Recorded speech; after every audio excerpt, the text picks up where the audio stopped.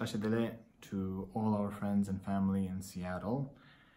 At this time, according to the Tibetan lunar calendar, we are commemorating the passing into final nirvana of our guru, His Holiness Jigdal Dagchen Dorje Chang, Tashi Tabidyazan Palsampo. And this is very important for us to observe every year. Right after His Holiness passed away, we performed 49 days of elaborate ceremonies consisting of the Lamdre Guru Puja, the Vajrakila Drub Choe, the He Vajra Drub Choe, the Vajra Yogini Drub Choe, and the Kunri Drub Choe. And we did that with a group of devoted lamas from India, Europe, America, and from the Far East. But many devoted disciples of His Holiness in Seattle and from around the world came to join in for at least the few times we did the Guru Puja at that time, and supported the ceremonies in so many ways. The following year, we established the annual Drub Choe focused on Chenrezi Drub as it's the main practice His Holiness established in Seattle. And it was our express hope that it wouldn't be just the lamas, but that everyone could fully participate in it. So I believe a transliteration has been available before, but now we're very happy that a fully translated book is ready.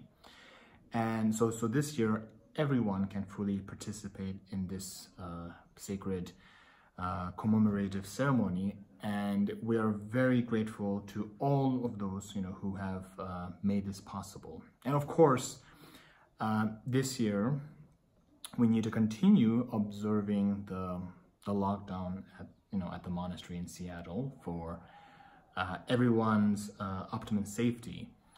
But the resident lamas will go ahead with the Drub Choe, and our tech wizard, John Connolly, will live stream it so we can all fully participate from home. Now, when we read the hagiography of a great master, we can see all the teachings they have received, all the teachings they have bestowed, and so on. So by reading it, it's possible that we only really get a sense of greatness of a lama in terms of quantity, which of course can be deeply inspiring in itself. But to fully appreciate the greatness of a lama in terms of quality, we have to get a sense of how they lived their lives, how the light of wisdom and compassion was, demonstrated in their activities.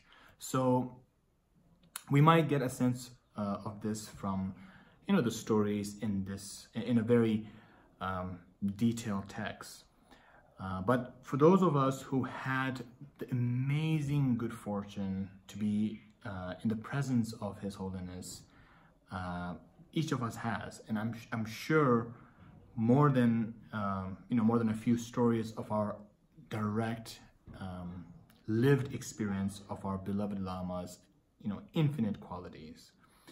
So it's a remembrance of these qualities that becomes the focus into the Drub Choe, focus in the Drub Choe like we're doing. We do this in our monasteries on the anniversaries of our most significant founding and lineage masters, many of whom lived many centuries ago, but whose teachings we continue to rely on today. So as we undertake our Drub Choe in Seattle, we recollect the body, speech, mind, qualities, and activities of His Holiness embodied in the form of Chenrezi. So this is such a meaningful practice to do, because we're using the deep sense and experience of connection to His Holiness to evoke His wisdom and compassion, keeping His teachings and examples alive. So, and there's no better way, no better tribute we could do, no higher way to honor our Lama than to bring more wisdom and bring more compassion into our world through the practice of Chenrezi that he taught us. So my heartfelt thanks to all our friends and family who are making this year's Drub Choe possible, despite the challenges. I have no doubt that despite the physical distance, we will all be close together in His Holiness's mandala, and this year's commemoration will be more beautiful than ever. Thank you.